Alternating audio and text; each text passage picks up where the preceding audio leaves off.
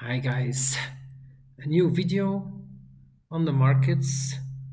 Let's give it a go. The biggest question I'm always wondering myself, is it time to buy? Because I'm sitting on fiat and I want to buy crypto, Bitcoin Cash specifically. We just saw a new low that went to about, I think, $410, $413. That was a new low. And so, yeah, I've been doubting a lot. Should I buy or not? Mm, but for that, the big question is, yeah, how's the risk reward right now to buy? And I will speak about the general market for the most part, because I think that is the most important question. And first, I have to set the record straight. I've been telling for a long time that the altcoins bottomed not together with Bitcoin in the previous bear market in the 2014, 2015, but that actually altcoins bottomed a lot later. Bitcoin bottomed already after 1 year bear market in January 2015 when it went down from $1,150 to $160. But many of the altcoins actually bottomed a year later. By the end of that year, 2015, in December, I remember NXT bottomed only then.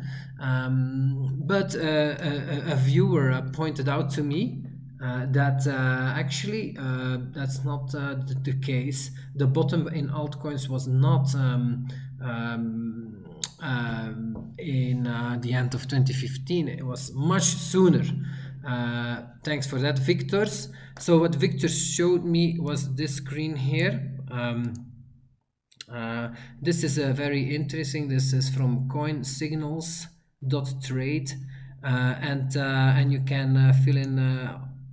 You can get an overview of the information that is published on CoinMarketCap, but it's much more usable here. And what he showed me was that let me make this a little smaller. That altcoins bottomed not in January even of 2015, but it bottomed in August here of 2014, so half a year before that. So this is the altcoin market cap as is published on CoinMarketCap. And it starts very early, already in 2013. We see the bubble here from 2013, but it's true that altcoins actually bottomed here, and then it's very weird here because in 2015 in January, when Bitcoin bottoms about right here, altcoins actually have gone up a lot already. But why is this happening? It's because Ripple did a very strange move here. If you look at Ripple went up in that period. So here you see the bubble of 2013, then the bear market of 2014. But as you can see, Ripple here bottoms out in the middle, and then it goes up a lot towards the end of the year, November, December. You see here the green is the US dollar price. Ripple goes up from basically times 10 or so from the middle of 2014, 0.004 cents, to the end of 2014, 0.02 cents, times 20 or so. Yeah. But actually the general market did not do this at all. Bitcoin, if you remember, went down for the whole year 2014 here, and found a new low in January. So while Ripple went up a lot, actually Bitcoin continued to go down together with all other coins. For example, this is Litecoin, and Bitcoin did the same. It went down basically the whole year of 2014, and here we are in August. It also finds a new low here at $4, but it continues to go down. And in January 2015, when Bitcoin bottoms at 160, Litecoin bottoms at $130. So, and this is also the case with Dash, for example, was already in existence under another name, Darkcoin, but also found a bottom not in the middle of 2014, but at the end of 2014 in January at $1, and the middle of 2014 is still $2. Peercoin, for example, also actually this is a coin, this is 2014, the bubble, it goes down, and it's only finds a low here in January also, at 30 cents. In the middle of 2014, around August, it's still at 80 cents. But there are some actually, but Bitcoin, for example, here clearly finds a bottom in at 30 cents here, the start of the year, and 1 year later it's at 40 cents. Actually, it goes down. It finds a bottom Bitcoin not in January, but half a year, a couple months later, at 20 cents. But NXT, I remember I was invested in that for big, and this one was a disaster. In January 2015, it finds a new low here at 1 cent, but it continues to go down over the year 2015, the whole year. You see that? Down, down, down, down, down, down, down, down, and by January 2015 finds a low, not at 1 cent, but at 0.005 cents, again cut in two. But that's why my view was skewed because of NXT. But actually, I realized that if you look at everything except Ripple, then you can indeed say that the bottom of altcoins was together with Bitcoin in January of 2015. I think this is very important because that means that, well, it's most likely for this bear market that we're in that altcoins, with a few exceptions, will also bottom at the same time that Bitcoin bottoms, and so some can like bottom sooner, some can bottom later, but many will bottom at the same time. And so for me, I want to invest in Bitcoin Cash. Well, I should invest the biggest part when I expect Bitcoin also to bottom. So then the question is, when does Bitcoin bottom, and when does the altcoin market, just the general market, when will it most likely bottom? And I think a very interesting critique on my viewpoint here, my viewpoint is that it's only in that the bear market will last most likely 1.5 years, and so that's by middle 2019. But I also have to admit that the drawdowns have already been big enough. For example, this is an interesting chart and tweet by Dave the Wave. Perhaps an even simpler method of measuring the correction is to take the fib from the bottom to the peak instead of from the recovery of the previous high. So from the bottom to the peak, yes, that's how you should measure a bull, from bottom to peak. From bottom to peak, that's well done. And then notice that once again the corrections are the same, yet bears continue to think that present correction is not as deep. Yeah, so I'm a bear, but I do think that it is correct to state here that the correction has already been as deep today as the previous bear market if you look at the increase. So the increase here, the previous bear market, if you count the total increase and then how deep did it go, it went to 0.236 here. And if you measure the new bull market here from 15, 16, 17, and you measure compared to that rise, the correction, we're already at the same correction of 0.236 where the previous bottom was found in 2014. So from that perspective, we can say that we already reached the low, and so that we most likely have seen the bottom in prices, and from here it's gonna go sideways and after that up. But I think this chart forgets a few very important points. The first point is that you should look at the Trololo chart. You should look at that, and this is not presented here. This is the same logarithmic rise of the total market cap, but oh, sorry, no, this is just Bitcoin. So that's already the first mistake. You should look at total market cap, not just Bitcoin. But the second one is that you don't see this logarithmic rise, or you do see it, but it's difficult. But yeah, let's look at the total market cap. I don't know if this is applies, but I would expect it's the same situation, that the total market cap already corrected more than enough. If you look at its rise, it's sufficient.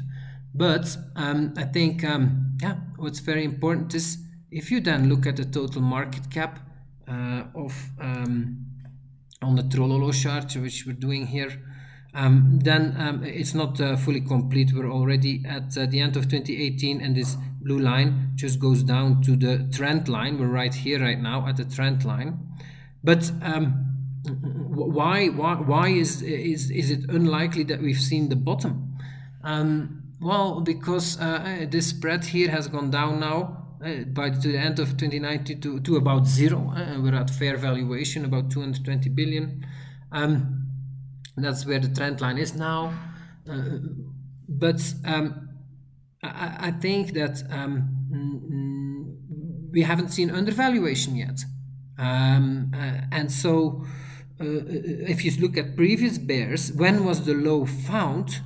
Well, in 2015, you see here, January 2015, that was where the actual low was of many coins, Bitcoin, Litecoin, Peercoin, but undervaluation is here at minus 50% about. Here you can see this was minus 46%, so it's a bit higher. It's minus 55, minus 60% is the undervaluation here compared to the trend line. That was the same point as early 2015 here. So you see the trend line is here, but actual prices are here. So it's hard to see, but it's about minus 50%, minus 60%. We haven't seen such undervaluation yet compared to the trend line. Right now, trend line is 220 billion, so that would be about, if it would go right now to 110 billion, 100 billion, then yes, we would see indeed that we have again a minus 50% undervaluation, and so it becomes extremely likely that we've seen the bottom in prices, but that's not the case yet.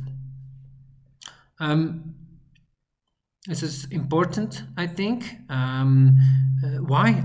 Because, well, we can learn so much here. This is also overlooked in that other chart from Dave the Wave, is that we can see that compared to the trend line, the bear markets become stronger and stronger. Undervaluation becomes higher and higher compared to the trend line. Very important. The same, we can see that bulls go lower and lower in overvaluation. This is a trend, down, down. So for the next bear market, it is likely that we will see an undervaluation higher than minus 70%. So maybe minus, well, most likely it's going to be minus 80%, maybe peaking out at minus 85% compared to the trend line. So right now, I think even though it is difficult to decide when to buy in a bear market, the same as it is difficult to decide where to sell in a bull market, but I don't think it's that difficult yet if you keep the Trololo chart in front of you, because we're just at fair valuation. The points that it becomes really difficult is when you go to serious undervaluation, where you achieve this here. Should you buy here? Well, you would say yes, but actually the risk-reward ratio became a lot better 1 year later, and even almost 2 years later it was a lot better. Even though prices had gone up, the risk-reward ratio became even better. And this is to be expected. This is the period where, okay, you have that final low reached for Bitcoin, many other altcoins. But what happens in 2015? But what happens after that? You have a sideways movement that took a long time, and prices do go up. You don't see that low anymore, but you do come close to it quite often again. But in the meantime, you see growth everywhere in the industry. The amount of transactions goes up, the amount of companies accepting the currency goes up, the amount of features goes up, the usability of the clients becomes much better. So you see adoption really increasing, but prices barely increasing. And then the risk reward becomes better and better. And this is what we see here. And just the trend line continues to go up. And so the undervaluation becomes higher and higher. And so we're certainly not there yet. We have not seen a sideways movement yet in prices. But those become much more difficult periods to decide when to sell. I'm quite confident because I made so many mistakes in the past. Everybody was there to see my biggest mistake in the bull market of 2017, when I decided here at an overvaluation of about 200%. 70%. I just had made my first Trololo video in the middle of 2017, and I was right here, and overvaluation was about 100% above the trend line. I was right here. It just had gone up quite steeply, had corrected. It was when Bitcoin went from to about, what was it, $2,800, and then corrected to $1,800. And then on the bounce up, I sold a lot of crypto because I believed that we had hit the high, and we would likely see a long-term bear market there. And that was a big mistake. And I made that mistake only weeks after I made my first Trololo video, where it clearly showed that there was only 100% overvaluation, and it was most likely, as I say literally in the video, that overvaluation will go to 700%, which it actually did later on. And yeah, I just learned from that I should listen to myself a little bit more, and also just emotions. There was the fear taking a hold of me. If you watched back those videos, I was fearful of losing my profits again, and that's the problem in a bull market. When to sell, it kept me busy so much, and I was afraid to lose my profits, and I wanted to lock them in. And so yeah, that's the biggest mistake most investors make in a bull market, is sell too soon, and way too soon in the case of crypto. But the Trololo chart really can help you in that.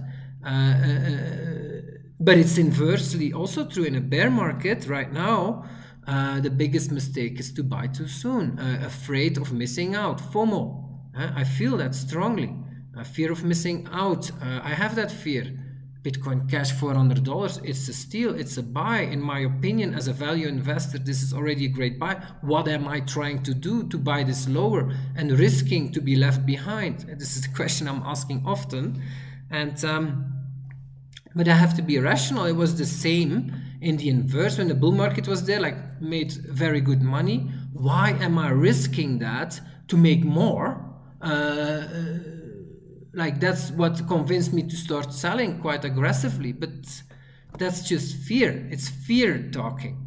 You have to stay rational and look at the charts and just have an objective way to measure whether the asset you're invested in is overvalued or undervalued.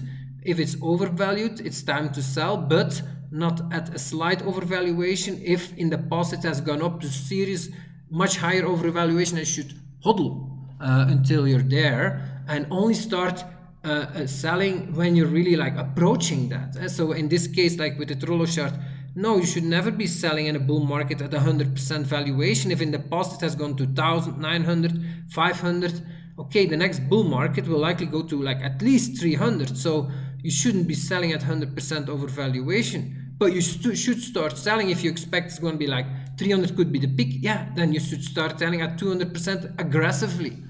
But the same in a bear market. Okay, if we expect is most likely that we will see, compared to Trendline, undervaluation of minus 80%, when should you start buying? Well, when you have that first serious undervaluation, where likely also the fiat bottoms will be reached, then you should start buying aggressively, but not before. And even when you reach that, you could say, like, how much of your portfolio should you invest? Well, I have right now 30% in crypto or 20%, 20. Is that enough if you're at fair valuation but in a clear downtrend? Yes, it's enough because but when you reach that minus 50% undervaluation, how much should I be allocating then? Well, 50-50 is certainly reasonable, or 60-40, or I could go full retard to 100%, but I think that's too soon here. But a majority crypto is certainly justified, like 60-40, and so that's when I plan to buy strong. But I think it's still wise to keep, well, from a risk-reward perspective, it's wise to still keep fiat on the sidelines then, because you will get a long period of sideways movement, and you will get a lot better risk-reward ratio and have a lot more info coming in over that period after, which coins are the better investments.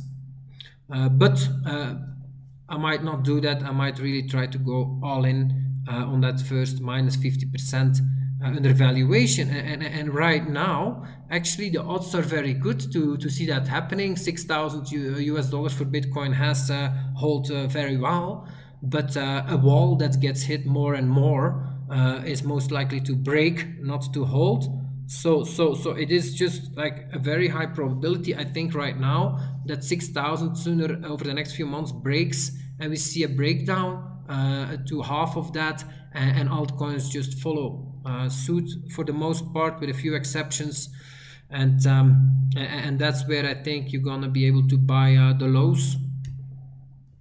So voila, important. But there are many other indicators actually that we have not seen the same kind of bear market as in 2014. For example, I like these charts from Coinmetrics. A tweet from Coinmetrics.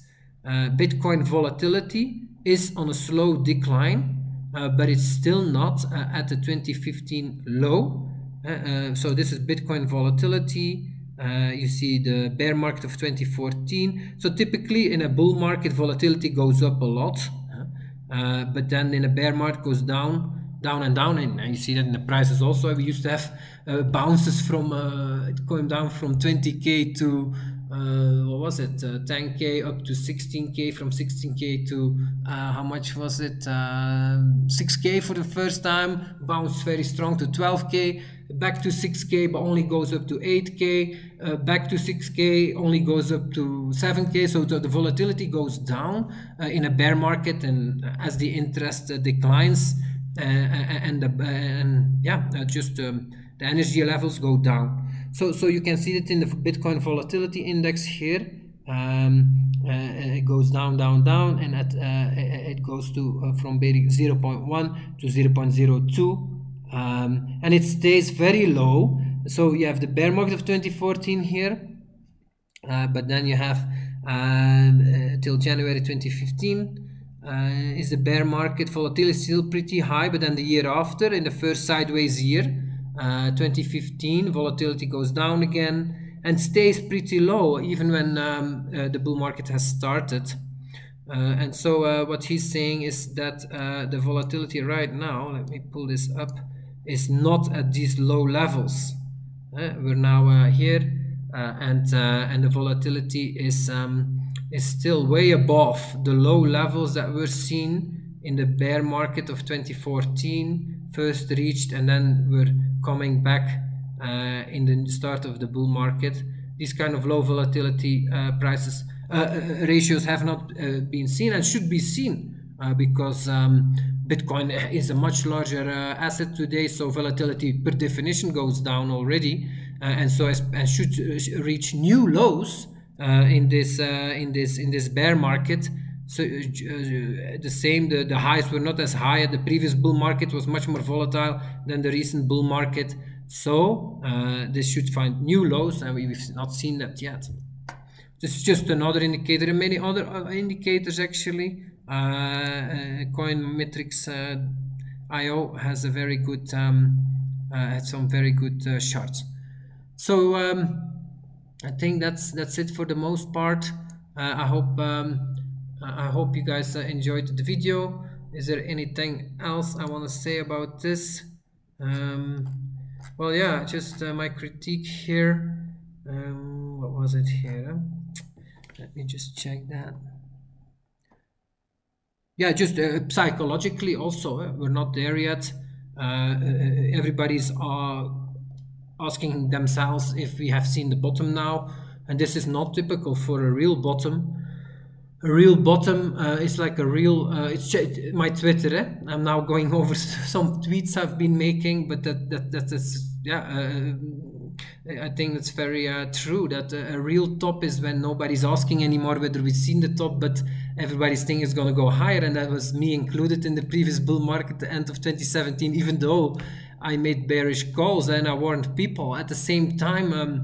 I also believed it would go higher, so that's typical, and so of course today I'm believing it's gonna go lower. So maybe we've seen the bottom from that perspective, but it's not what I think that matters here. It's what the general market is thinking. And the general crypto market, are they thinking and asking themselves today, like, did we see the bottom? Yes or no? I think that's a yes. Like many noobs and newbies and unexperienced investors have entered in 2017 and are still in the market today and hoping that we've seen the bottom. And that's not typical. Yeah, that's not typical for a real bottom. It's only when these people are out of the market for the most part, have stopped hoping and are becoming negative, and when we see a new bottom, that most of people don't ask whether we've seen a bottom, but are talking about how deep it will go, if they are still talking, because most don't talk anymore. They are gone out of the market. And should we see a bear market like that? No. There is no guarantee that we see bear market. Also was wrong about expecting I changed my mind when it comes to general stock market. I don't believe we will see a negative year this year for the stock market, and odds are low, I think, to see a negative year. It can happen, but we're certainly not in a new records of bull markets there. I was wrong. So that point falls away. But yeah, it's for that I really recommend to have a small exposure to crypto. Nothing certain, but if you look at the probabilities, I think a small exposure is justified, but not a large exposure. And also something I keep on repeating, but I think it's extremely important, is that fundamentals of the market leader Bitcoin have weakened a lot. It's not like previous bear markets. Bitcoin continued to grow in amount of transactions in previous bear markets, even though the price collapsed strongly. But this is not the case today anymore. The amount of Bitcoin has just collapsed a lot more in the amount of transactions, and this is very bad news, because when the bear market is there and when people become pessimistic, they will look for evidence whether it's justified to be pessimistic, and new investors will also look. That especially new capital will look for, okay, what's the real story here? Is this is crypto dying for real, or is it not dying? And I think at that point, if they will look at Bitcoin, they can actually make a case that it is dying. Bitcoin, it is actually failing in adoption. In minds of merchants, does not go up like it did in previous bear markets, actually going down. So this negative news still has to be priced in, I think, and will show, has a very good chance to show in this bear market. And I think that markets don't work that way, that one coin gets punished and the other one gets rewarded.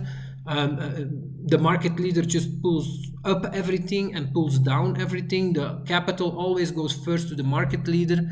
And so in a bear market where Bitcoin gets punished more, because of weak fundamentals, I think this will show in the whole market and will pull down everything, as everything is connected to the price of Bitcoin. Most altcoins are traded versus Bitcoin for the most part still today.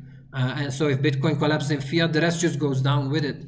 So this is also not taken into account if you look at a chart like this, like, oh yeah, it corrected as much as previous bear markets, so it's finished. Well, there are some differences here between this bear market and a previous bear market that is totally new. Weak fundamentals of Bitcoin never happened before. So that's also, I think, a critique on this chart. And then, yeah, that's it for the most part. I think I hope you guys enjoyed the video. Is there anything else I can add? Oh, and Wonder now makes Trololo charts, and Trololo, it's been a long time that he made an update, so you may want to subscribe to him. It's interesting. And what else? I like this Murat Mahmudov also. Interesting chart here, how we expect 6K to break. You can see all these also on my Twitter page. But yeah, coinmetrics.io is the most important one. There was another one also from him that I really find interesting indicators on why we likely didn't see the low yet. But I don't know by head which one it was. But yeah, take a look at that page too. Yeah, that's it, guys. Thank you so much for watching, and I wish you all a great day.